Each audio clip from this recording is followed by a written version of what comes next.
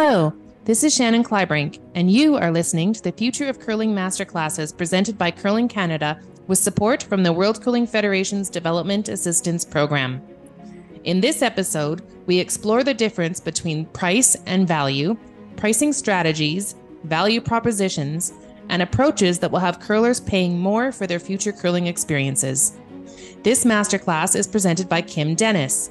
Kim is a two-time British Columbia Curling Club champion, coach developer, and member services manager for Curl BC. Kim is passionate about building the capacity of individuals and organizations to support a culture of inclusion and lifelong participation in curling. Hello, my name is Kim Dennis. I'm the Member Services Manager at Curl BC, and today I'll be discussing price versus value. We're really going to explore the concept of price versus value and how it relates to planning, implementing, and executing curling-related programs and activities to create a winning experience economy in your curling facility. We're going to break down common misconceptions about pricing and leave inspired to make decisions based on economic values and to navigate the market in your community. I'm going to start off with an unpopular opinion, but let's face it, curling is too cheap. And I know that's unpopular, and it's one that we've created through our established systems and mindset in how we approach offering curling in our communities. So as soon as this phrase leaves my mouth, I bet you're thinking, we can't raise our prices because of X, our current members will be outraged, people will stop playing, and seniors have fixed income. We've always priced it this way. Well, second unpopular opinion, just because you've always done something that way doesn't mean you should continue to do it moving forward. Curling is not a commodity. Curling is an experience. It's not a commodity because we're not gas, we're not groceries. We are building a community where people come into our facilities for social connections, to participate in sport, or even just to have a cup of coffee. So keep this in mind when you're looking at the strategies that you're going to use and the market that you're looking for, and let's stop treating curling as a commodity. Okay, so I'd like to share a story about Curling Club nachos with you. So my ladies curling team, we love to have post-game nachos after our games. It is our favorite thing. We look forward to it every single week. And one year we got a new chef in our curling club. And he went in and, our nachos were traditionally always $10. And all of a sudden the price of cheese went up, the price of toppings went up. And instead of, making some changes, he decided that in order to stay within that $10 price range, that he would substitute in different ingredients. So instead, one week we order these nachos and all of a sudden we're getting rubbery cheese. They're not layered. There's only a few toppings sprinkled on top. There's broken chips. It was really inconsistent. And honestly, we didn't want to eat it. So this went on for a few weeks, and then eventually by the end of the season, we weren't ordering nachos anymore. Next season comes around and we have a new chef. And this new chef also had a love for nachos. And so what we found is all of a sudden, we were getting these nicely layered nachos. There was cheese in 3 different layers. It was full of toppings. All of a sudden it was coming with salsa and sour cream. And the price of the nachos went up. They were closer to like $15. But you can bet that our team went back every single week because we were getting this beautiful plate of nachos instead of getting this rubbery pile of broken chips from the season before. So I just wanted to share that story because when we start talking about price versus value, sometimes we feel like we get boxed into something we've always had, or fearful that if we do increase something that people will stop buying it. But in this case, I hope you feel inspired that offering a better quality product will actually end up serving your membership better, and it might start bringing a few more people into your kitchens. So I have a little quote for you. Price is what you pay, value is what you get. And so I want you to let those words sink in. So I'm going to say it one more time for you here today. Price is what you pay, value is what you get. We confuse these two words or believe that they can mean the same thing. So I'd like to unpack a few other terms that we may have heard while we're sitting around our curling tables or in meetings with our boards. But I want to unpack with you too expensive. because we've really allowed this statement and our literal and oversimplistic interpretation of this to drive too many decisions in our curling facilities. So I'd like us to think about changing our narrative. So when it comes to facing those pricing questions as the decision makers in our curling organizations, it is important to step back and unpack what too expensive means. What does that really mean to the person who is saying it? So for example, if I look at a picture of a Ferrari and someone says, oh, that's too expensive. Well, that's a pretty relative statement because a Ferrari may be too expensive for me, but it's not too expensive for someone like Beyonce. So the phrase is relative. And I just want us to think about the nuance that brings along with it too, because we start thinking about nuances like, oh, it's like too expensive. So for example, I'm a mom of 3 kids. One of my kids has started playing hockey, and I never expected to become a hockey mom. And when you come from a curling background, sometimes people are like, oh, you play hockey? Like, that's too expensive. So that phrase is a little bit nuanced. So we compare it, we compare things. So for someone, hockey might be too expensive for them. But when I look at the value that it brings to my kid in participating, the amount of times that he gets to go on the ice, the hoodie that he gets, the team camaraderie, the mental health that comes along with that, those things are valuable to me. So it does depend on who your audience is and who you're speaking to. So it is good to be aware and digging in a little bit more to find out what too expensive really means to the audience that you're speaking with. When we hear too expensive, what we hear is this offer costs more money than the market is able to pay. And what it actually means is this costs more money than I am willing to pay. So these two very similar looking statements have entirely different meanings. What we choose to hear is an economic statement, but what people more often are trying to communicate is their own value statement. So too expensive can sometimes mean that the economic realities of the majority in a community does not permit the level of price being charged to be changed despite what the offer is. So the next time you enter the too expensive conversation, be curious and ask questions to determine if it is the cost, the time, or effort that is really the barrier to the potential customers in your community. Find out what the individual means when they say something is too expensive. Too often we equate it as too much money, which drives more decisions and barriers to how we price and offer curling activities in our communities. One of my favorite quotes comes from Danny Lamoureux, and that one that I heard in 2019 at a Business of Curling symposium was, "New curlers don't know that they're supposed to be cheap.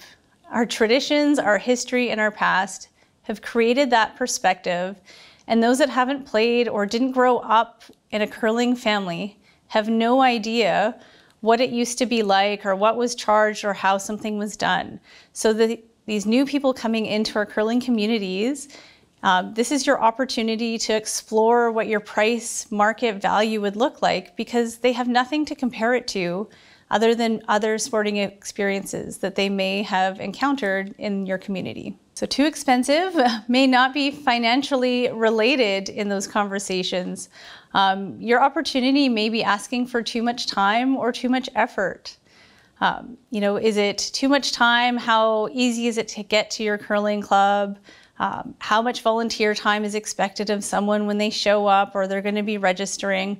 What other little nuances are happening when someone is looking at participating in the activities or your programs that you have? So I'd like to go through digging in a little bit more into economic values. All right, so I'm gonna take a page out of Josh Kaufman's book, The Personal MBA 10th Anniversary Edition, and he looks at 9 economic values, which are really important for our curling facilities to be thinking about when we start to transition away from thinking that what we have is a commodity and turning it into a winning curling experience. So of the 9 economic examples, the first one I'd like to talk about is efficacy. How well does it work? If you were to throw the same line, the same weight and rotation to the same broom, does a rock travel to the same place down the ice every single time? The next economic value I'd like you to consider is speed. You know, the old model of mentoring a new curler is a front-end player for 10 years before they get to play a new position or try to be third or second or skip. It's way too slow. We need to shorten up the learning curve. So how can you introduce something like instruction in order to increase the speed at which someone is going to learn our sport, feel more involved in our sport, and then want to bring somebody new along? Reliability. Can I depend on it to do what I want? Once they have paid their registration fee online, walk through the doors, they have that warm welcome in the first week because everybody's excited, it's the start of the curling season. But can they expect that same warm welcoming atmosphere from week to week? Will they still receive that in week number 2 or week number 5 or even halfway through the season? You know, an example that I've heard time again is people don't buy the drill, they buy the hole. People are looking for the solution to a need that they're trying to fill or something that they want to do. So something to consider when you're looking at your next marketing campaign or next program at your activity.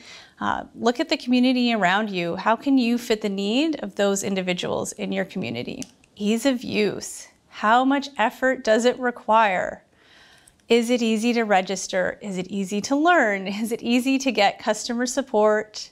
How easy can you join a league? Or did you miss that, Wednesday night at 7 o'clock, first week paper registration form, and all of a sudden you're out of luck because you couldn't make it there at, 5 o'clock or 7 o'clock, whatever it is. How do you expect someone like myself, who is an active mom of 3 kids, working a full-time career, to be able to make your one-time registration deadline? I'm the type of person that if I can't find you on my phone or on my PC at 10 o'clock at night when I'm in my PJs and I have some downtime, I'm likely not registering for a program or activity that you're offering. Flexibility, how many things does it do? We're really lucky in curling that we have so many examples of the things that curling has to offer or the things our curling spaces have to offer. We've got physical health, social health, mental health, daytime use, evening use. You can use curling as an individual. You can do it as a team. It's something you can access in the winter.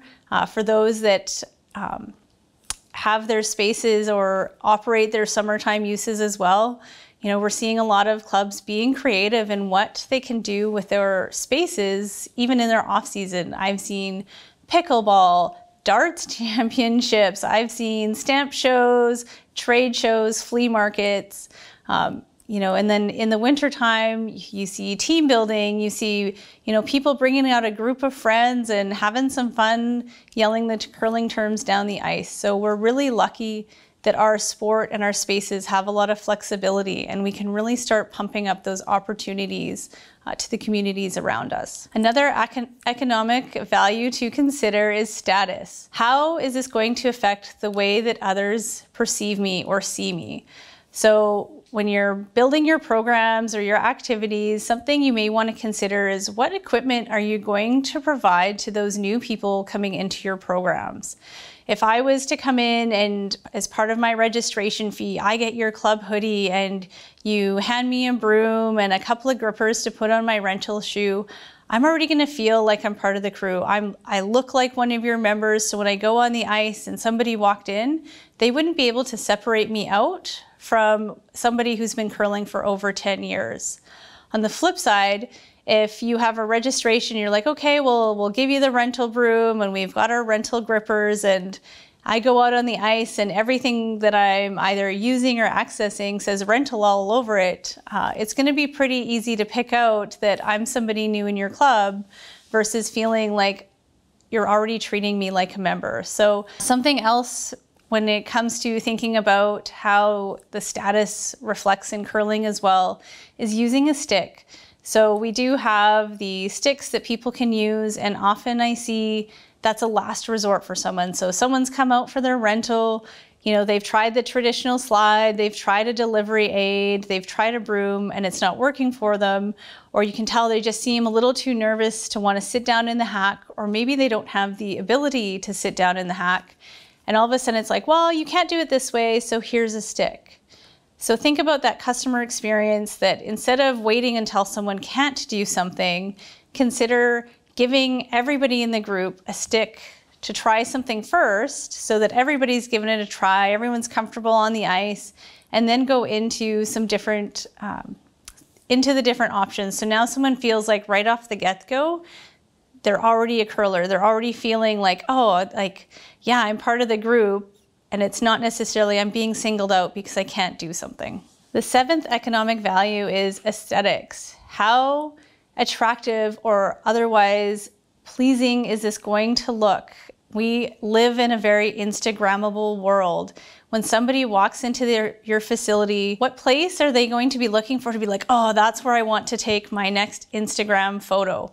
If your club is bright and open and you got music going on, maybe there's a fun mural or there's just even a cool poster sitting on the walls, people are going to get excited about those things, and we want them to be excited because then they're going to post it and they're going to share that experience. On the other side though, if your club has, last night's party garbage overflowing, there's a wet floor sign still sitting over by the door, that's going to influence the way in which people see your community space, and that's going to make a difference on whether or not they come back. 2 more to go. Here we go. So the 8th economic value is emotion. How does this make me feel? And this one probably sits a little closer to home with myself because I still feel the same way stepping into an arena from the first time I tried curling. I can remember the first time that I opened the doors to step out on the ice, and when that cold air hit me, I just felt like I was home.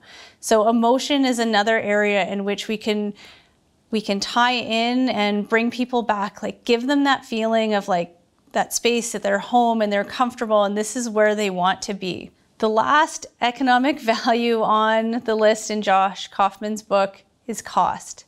And I want you to think about cost in terms of how much do I have to give up in order to get this? So if you think about it, it's not just money, it's your time, it's your effort. In order for me to curl, I have to think about childcare. Who's going to watch my kids so that I can go on the ice? What other activities are going on? Time is very important as well. Do individuals, are they working because they have to bring in a second income? So maybe someone is working 2 jobs in order to get through. So how can we find ways or spaces in order to create something that will work for them and meeting them where they're at? So overall, the next time you're sitting down in your boardroom or you're having a beer around your curling club and you're trying to figure out what that next experience is, I want you to leave the discussion about cost for last. So instead of saying, we want everybody to charge $50, and so how can we build a program that's going to fit $50? What I want you to think about are those other values. So efficacy, speed, reliability, ease of use, flexibility, status, aesthetics, and emotion, and then put a cost on it. To give someone that true curling experience, put in all of those things and then figure out what it would take to bring that to life. So now that we've talked about these values, how do we put them together to create this winning experience economy? So emerging generations are more minimalist. They would rather enjoy the moments that we have rather than like accumulating a lot of stuff. So there's a greater desire for those experience over materials, which bodes really well for a curling business moving forward. Individuals are valuing time more than money. Time is going to be our primary currency of emerging generations. And for those of you that like it, you only live once. So bring that to the table, that if I only have one opportunity for this person to come out and try curling, I want it to be the best opportunity because I want them to tell their friends. I want them to come back for their birthday party in a year from now. Even if they're a one-time curler a year, give them that experience and you'll have them as a customer for life. So I want us to go back a few years, and I might be dating myself here, but there was one year my mom took us for a drive on Boxing Day because I originally came from a small town. We moved to a city and it was something that we had never seen before. And so what happened was we jump in the car, we're driving around, and we're seeing that people are in sleeping bags, sleeping outside these stores because they had some big Boxing Day sales coming up the next day.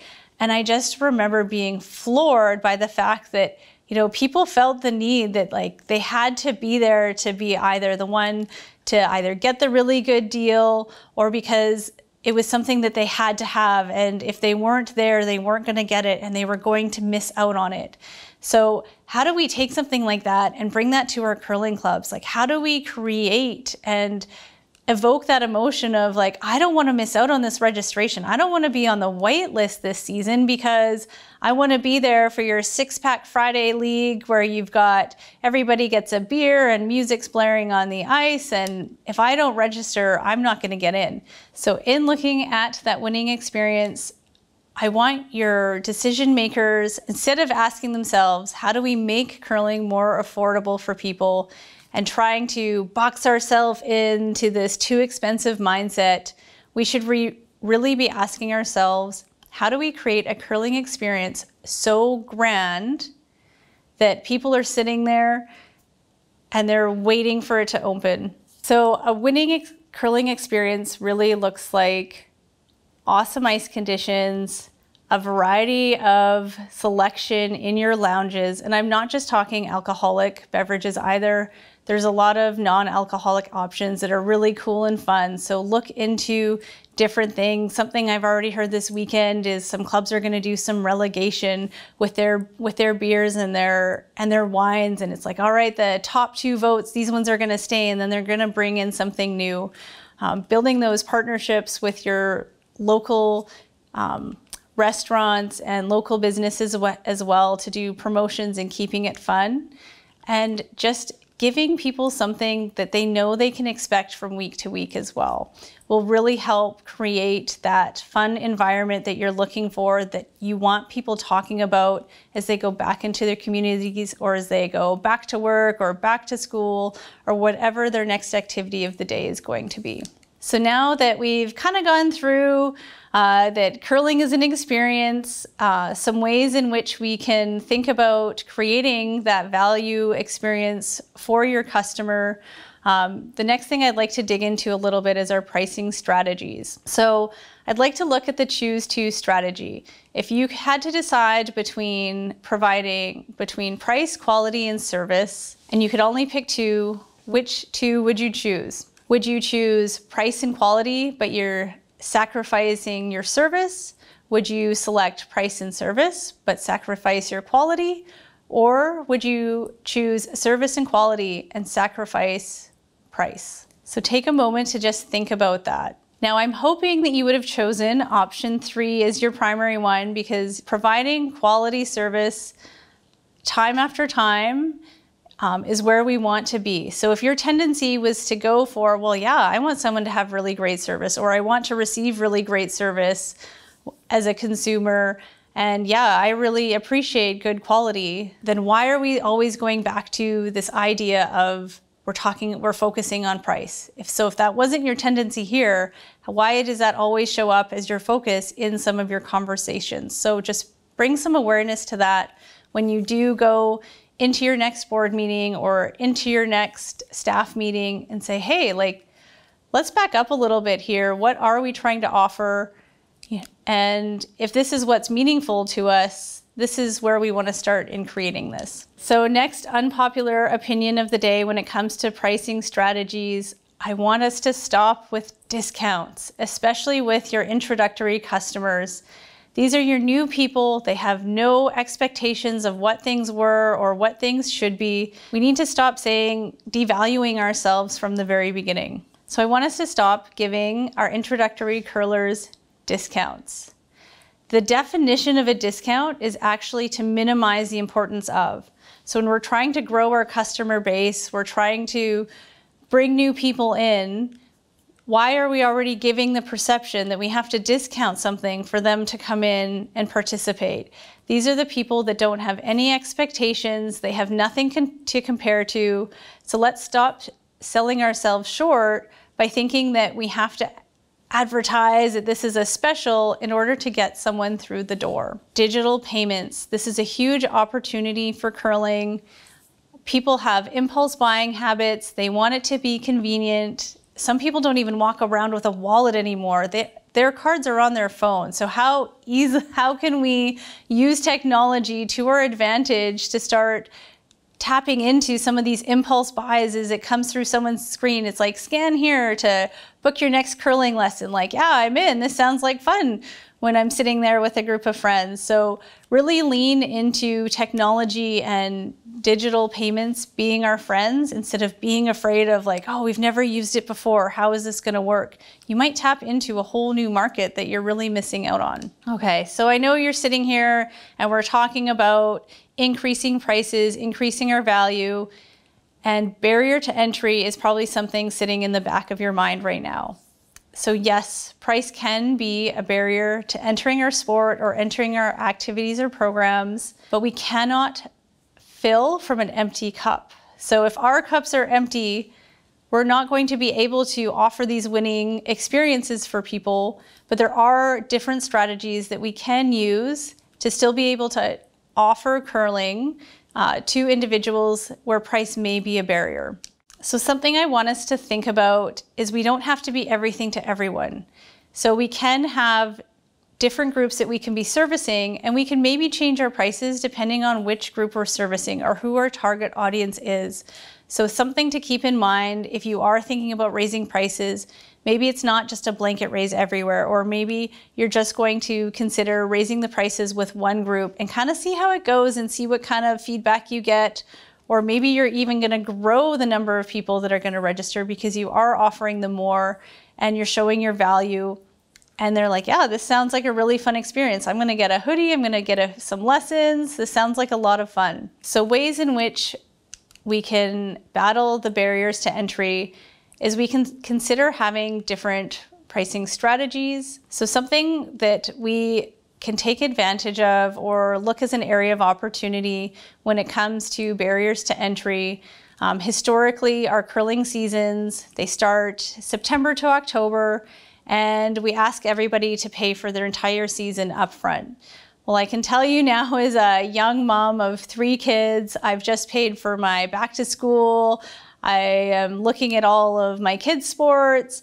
And then all of a sudden I'm looking at my own sports to participate in, and that's a big month. Like September is a massive month in my household. And so I'm privileged enough to be able to plan ahead and have that aside, but that might not be the reality for everyone. So something to consider would be, you know, can you have a payment plan pricing? So instead of paying for my entire season in one go, maybe I pay by month. So I can sign up as a member every single month, and if it works for me that month, great. If not, I have the option to sign up in a couple months from now or in the following month, or even considering looking at drop-in fees. So we need to be creative with the ways in which we can offer our programming and the ways that people can pay for programming and giving them different opportunities. So this gives them the option to choose what works best for them, and it'll still get them coming through our doors even if it's not in the way that we've traditionally run our businesses.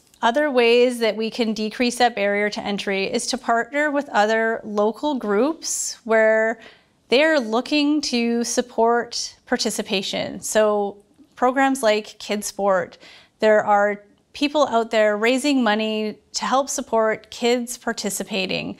So have some conversations, find out what you can do in order to partner with them to help build up your programs. You're engaging more individuals in your communities, and everybody, kids is a giant focus for organizations. So if you're looking to grow your youth members, why not find somebody who is already doing that work and then leveraging that so that you're growing opportunities for both of your organizations. So looking at organizations even like Jumpstart, there is a reason that there are grant programs out there that are focused on engaging seniors, immigrants new to Canada. So if those are individuals that are currently missing in your community spaces, find those organizations where they are wanting to support those individuals and find something, build up those partnerships so then you're both leveraging and reaching a goal together. So don't feel like you always need to start from ground zero in order to bring a program or activity to life. Find something that's going to align with your vision, your mission, and your goals for the upcoming season, and find somebody else who has those similar ones. So we've learned that the volunteer landscape is changing. So what if participants had the option to volunteer in-kind hours for services that you need around the club instead of just using money? So someone can volunteer their time to help with ice making, or maybe it's helping with bartending or running your youth program because someone has really great energy. So there are ways that you can engage with your community members and you're creating value for them. They're going to feel valued for the skill set that they're bringing into your club, and they're going to feel valued by you, and then you're going to feel valued that people are wanting to come in and donate that time to you as well. So give yourself some new opportunities, try something new. If it doesn't work the first time, that's fine. Try it again, or find out like, oh, maybe we need to just make a couple of little tweaks to really knock this out of the park. So give yourself an opportunity to have little iterations, and don't wait till the end of the season. You know, really check in with people that are coming into your spaces, or go out into the community, go to a community event and set up a booth. And when you're talking about your club and what you have to offer and someone's like, oh, I'm not sure if it's for me, like ask them questions and be curious. Like, why isn't this for you? Like, why don't you think this is for you? And sometimes you might be surprised on what the answers are, because you might have been making assumptions that are way off base. So if I can leave you with anything on thinking about pricing and value, it's be curious, try something new, and have some fun with it. And if it doesn't work the first time, don't be afraid to fail fast and move on to that next idea that you're gonna knock out of the park, and be brave being that unpopular person in the room.